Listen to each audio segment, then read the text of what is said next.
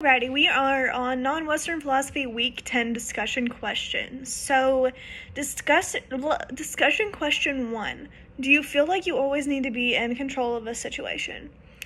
Personally, yes. This is more of a kind of a popular topic when it comes to the male population than it is the female population, but as for my point of view, I always want to be in control of a situation. I want to control how the situation affects me.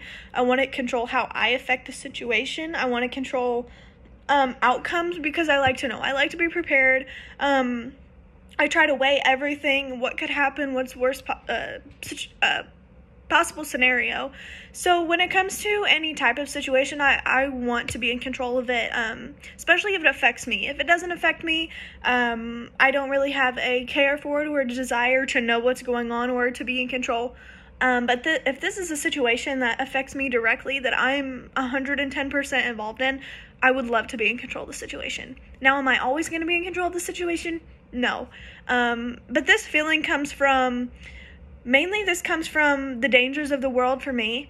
What I've seen, I work in law enforcement, and there's a lot of bad things that can happen, depending upon the situation, where you are, what the situation is. This feeling comes from a need for safety, a need for protection and watching out for yourself.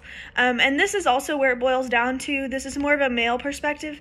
Guys want to be in control of the situation. They want to be the dominant one. They want to know what's going on. This feeling comes from my job and seeing how bad things can go. So being in control of the situation allows me to dictate what happens. So next is, does love require submission? Yes. You need to not always be so hard-headed in a relationship.